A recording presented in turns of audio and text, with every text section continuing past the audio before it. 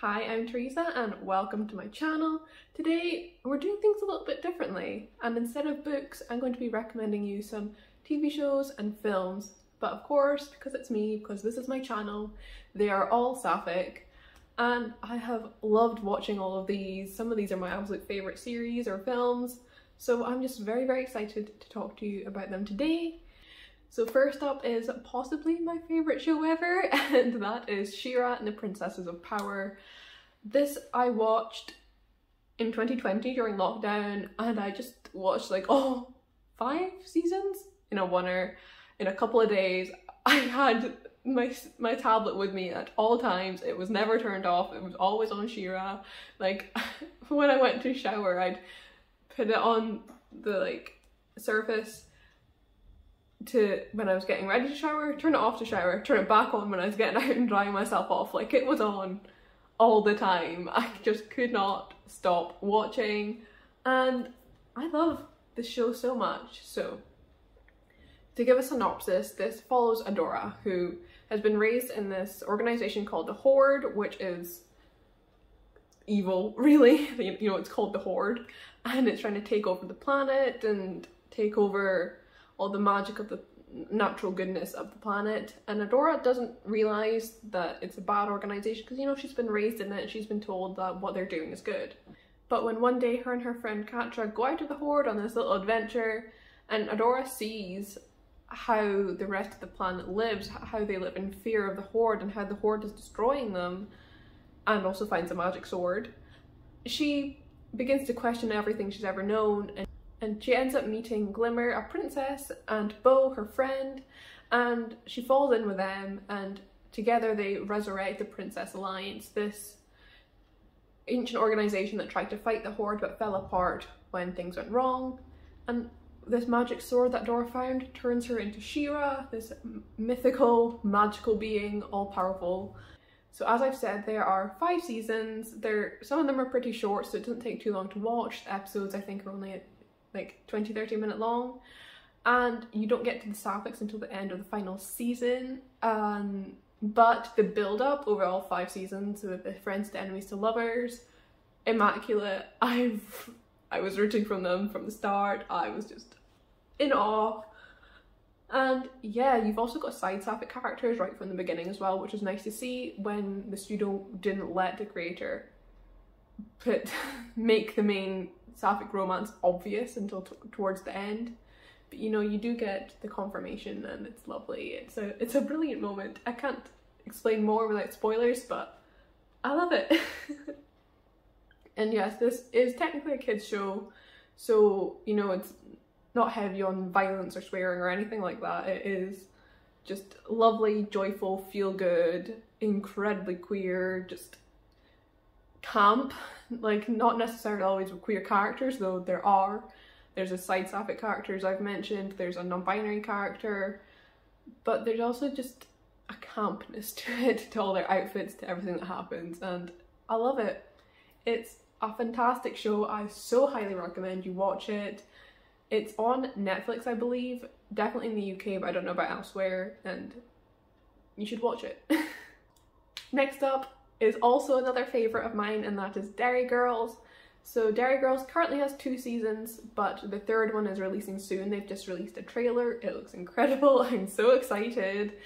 So this one takes place in the 90s in Derry in Ireland, and at this point the Troubles are happening and there's a lot of conflict here, and you follow 4 girls just living right in the middle of this conflict and having to go about their daily lives within it. And when one of the girls' cousin, James, an English guy, joins the school, they kind of have to take him in, and there's a lot of like good banter between them all, especially the English jokes, which as a Scot I love. And it's such a feel-good show as well. It's a comedy and it's definitely actually funny, and I just love it so much. Like, oh, and like the aesthetic, the outfits, it's so good. I want their wardrobes so badly. But to get onto the sapphic, so one of our main characters, Claire, is a lesbian. There's a episode kind of dedicated to her coming out and how, you know, friends deal with this and everything. And for the rest of the series, they're always all wearing little rainbow pins, like, for her. And it's never addressed, but it's just added to their clothes. And I just thought that was such a nice touch. Like, ah, that's so cute. And I love my Derry girls. I'm so excited for season 3. It's gonna be so good, but I'm so sad it's ending. But I just love it. Again, this is on Netflix and it's also on Channel 4 in the UK if you have access to that. Next up is a film that I really, really love, and that is Elisa y Marcela, which is a Spanish film.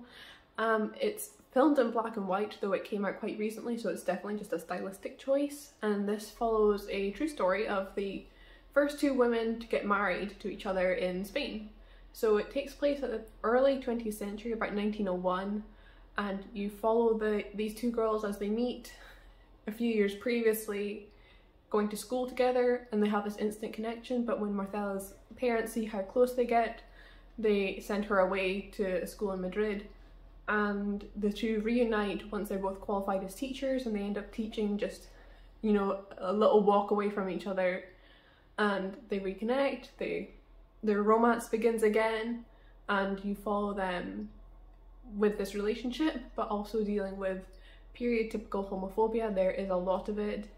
I kind of forgot until I rewatched it last night how much homophobia there is, so please don't go into this film lightly. It's not pleasant at times, though it ultimately has a very hopeful, positive kind of ending. They go through it to get there. And as I said, this is based on a true story. It's not completely accurate. I was doing some reading, but you know, the gist of it is there. It's just maybe romanticized a bit more and made better for screen. And I will also say something else I noticed on the rewatch. There's some weird sex stuff. I don't know if that was just part of their story or they added it in, but it's a bit weird. So like, brace yourself for that as well. I have a funny feeling it was just added in for a certain target audience, and it's just bizarre. Like, I'm not saying what it is on this channel, but you'll know if you watch it. But yes, I just adore this film. It's so beautiful, so touching, the story between these 2 women. I again watched this one in 2020. I did a lot of watching and catching up on sapphic shows and films in 2020. I watched a lot of them with my friends, so I have really fond memories of them. And we watched this one together, then we changed our profile pictures, me to Marcela and her to Elisa, for a while on Twitter. Like, I was obsessed with this film. It is so good. I just so thoroughly enjoyed it and recommend it. It's not my usual type of film in that it's quite slow, quite quiet, very like a peaceful film until you get to the homophobia. But I don't know, it just worked for me. And it's probably the only black and white film that I have ever enjoyed, so make of that what you will. But yes, I adore this film. So highly recommend you watch it. It is on Netflix. Next up is another TV show, and that is The Owl House. This one currently has 2 seasons, and the 3rd one is airing at the moment, and this will be the final season, so it's a great time to watch it and catch up with it. It's such a fun, feel-good show as well.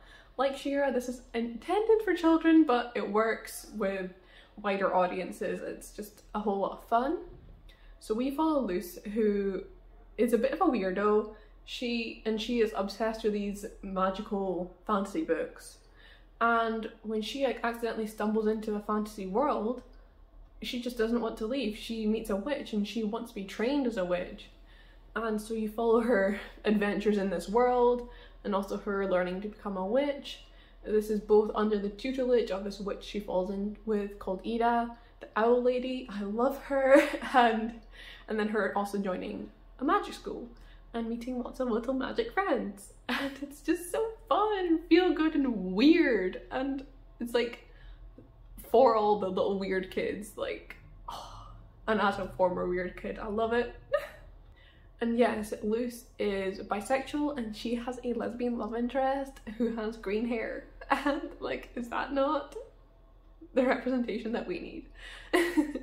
A kind of greeny blue haired lesbian, and then it comes purple in season 2, like,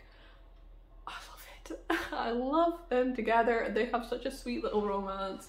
Again, It's a kids show, so it's kids friendly. It's like lots of blushing and first crushes and all of that cuteness. I love it.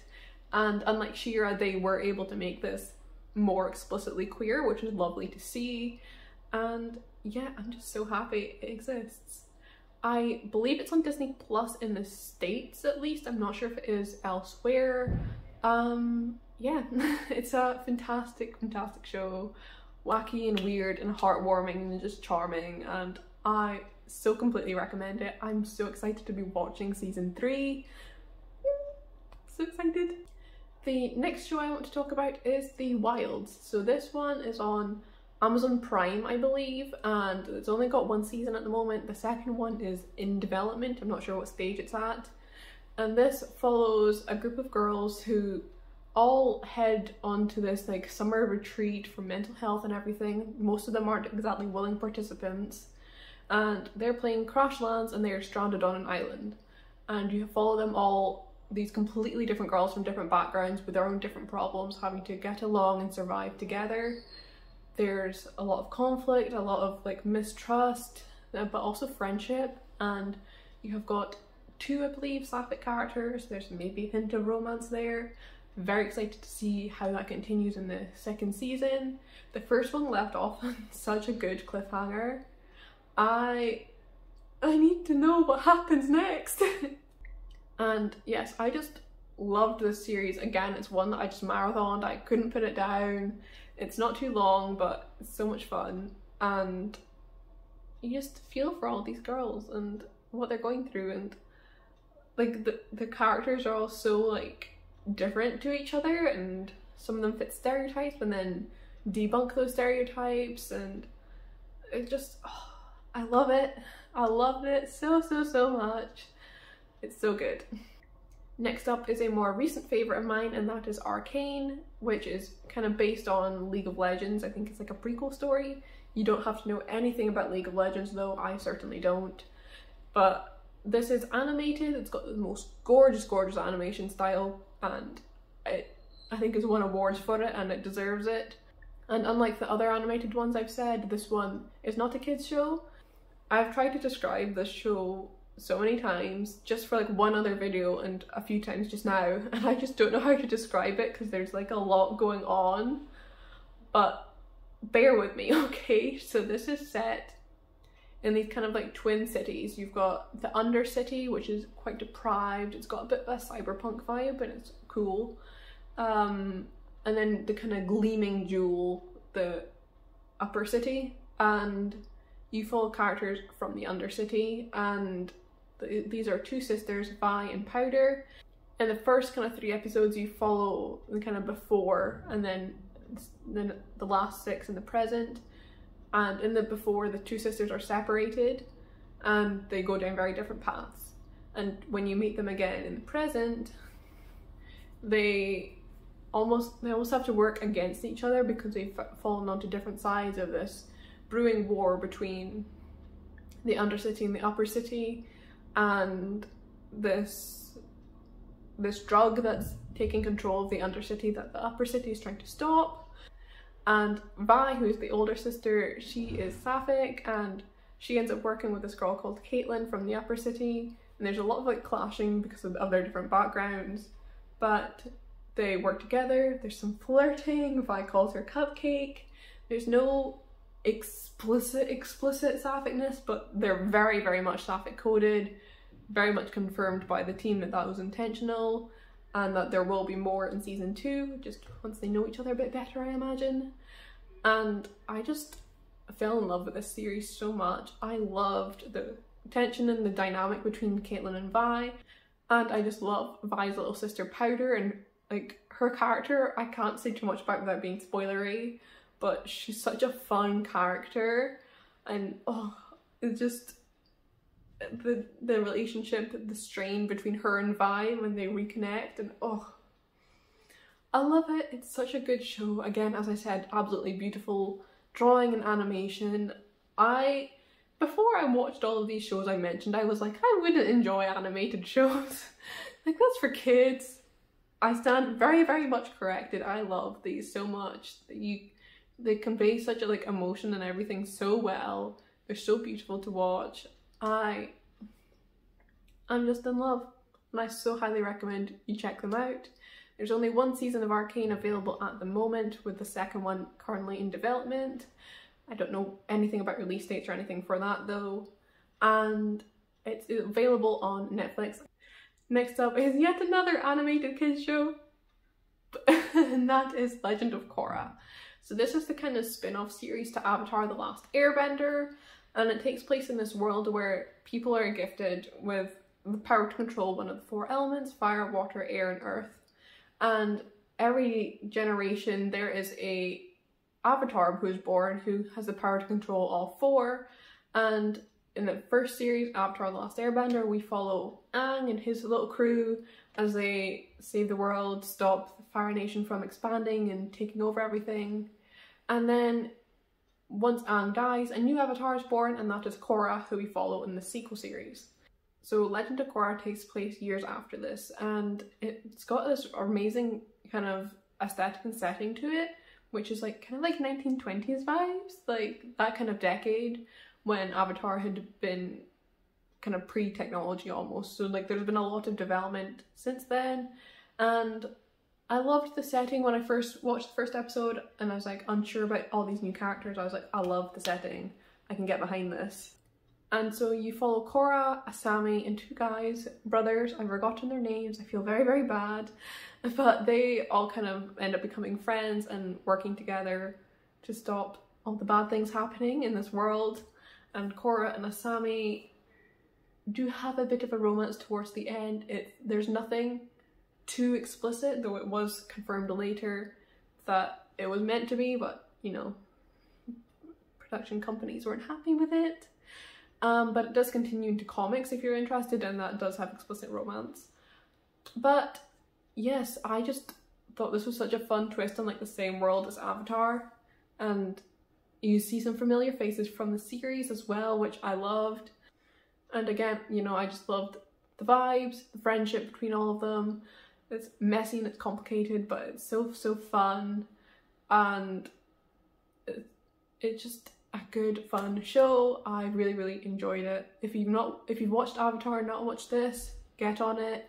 If you've not watched either, watch them both. They're both amazing. This is available on Netflix, I believe. Next up is Euphoria. Now imagine if you've spent any time on Twitter recently, you know about Euphoria. It is everywhere when the new season is airing, and that's what finally convinced me to start watching it. And I was not disappointed. I thoroughly enjoyed my time. The second season has just finished airing, so it's a good time to watch and catch up now. So this follows Rue, who's played by Zendaya, and she's an addict and struggling with addiction. And she meets new girl at school, Jules, and the two kind of instantly have this connection, this friendship, which develops into something more. So yes, you get to see Zendaya kiss a woman. It is glorious and worth watching for that alone. And all of the characters in this show are all going through something themselves. This show's kind of aim is to show what teenagers go through, but it's also like the worst of what teenagers go through. And it gets quite dark. There's lots of explicit drug abuse, alcohol abuse, assault, sex, everything. Just be aware of that before you watch it. There's full frontal nudity. There's not a show in the world where I've seen that many penises, but they do kind of calm down with that, and it gets back to the story, which is very much appreciated, but still worth watching if that doesn't put you off too much. And I just really enjoyed my time watching this. You have got other side characters I've mentioned, and you see a lot more of them in season 2. Especially if you've been on Twitter, you'll have seen Cassie, Maddie, Nate, the drama there. It was very entertaining for me. But Rue remains the main character, and there's this episode, I think episode 5 in the second season, Zendaya's acting, holy shit, it was incredible. It just blew me away. It's so damn good. It's got amazing camera angles, it's so pretty to look at. And Jules, who is Rue's love interest, she's played by Hunter Schafer, who's a trans woman, and Jules herself is also trans. And you just see her like taking her hormone injection and everything just so naturally on the screen, and I just love it. That's amazing. And just seeing all of these characters be messy as well, just so ridiculously messy characters. They fuck up, they make mistakes, and the show's unapologetic about that. I loved it. It's just, if you like drama, you need to watch it because it's just pure drama. It's a lot of fun. But please be aware going into this that it does deal with heavy topics, so don't go into this lightly or expecting just fun drama. Like, that's what I enjoy about it, but I also appreciate how it deals with much more sensitive, more heavy themes. So please just be aware of that before going into it. And the final show I want to talk about is Gentleman Jack. So this currently has 1 season out. The 2nd season will be airing in April. They've released the trailer, it looks so good. I watched this one very recently, and I actually watched it with my mum. We've been saying we're going to watch it together since the 1st season came out, which was around the time that I came out, and then we never got round to it until recently, but we just flew through it. We had so much fun with it. I just so thoroughly enjoyed watching it. So Gentleman Jack follows a true story. It follows Anne Lister, who kept very detailed coded diaries of her life, her explorations with lesbianism, her being a businesswoman, kind of defying all these gender norms of her time period, which was like the early 19th century. And Gentleman Jack follows her and her character just existing and running her estate. She gets into different businesses, but also you follow her meeting and falling in love with Anne Walker, who Lister then married, and the two obviously didn't marry legally, but they are considered to have had the first lesbian marriage. They took all the vows and sacrament without having the paper to prove it. And I just adored watching this. I loved the two characters, the romance between them. I did not like the hairstyles, but I liked Anne Walker's dresses and everything. Something I love about watching like TV and film set in different periods is the outfits, and I find that so fun. Like, I recently watched Bridgerton, love their outfits. But yes, it was just such a good show. It also deals with Anne Walker's mental health. I think she has what we'd call now depression, and you see her struggling with it and how this influences their relationship and everything, and it's just such a gorgeous story, so touching, and I'm very excited for the 2nd season to be coming out. It's just so good. And yes, that has been all of these shows and films I want to recommend to you. I might do a second part to this once I've watched more, so definitely if there's anything you want to see me watch and talk about, leave suggestions down below. I'm always open to them. And let me know if you've watched any of these yourself, what you think of them, whatever. I just want to talk about these shows and films. I love them. So as always, you will find links to all of my social media down below if you want to keep up with me elsewhere. My Instagram, my Twitter, my TikTok, my Goodreads, whatever. I'm probably talking about sapphic books. Come join the fun. And if you liked this video, please consider leaving a like, commenting, subscribing, all of that good stuff. I'd really appreciate it. And yes, just thank you very much for watching. I hope you've enjoyed, and I'll see you in another video soon.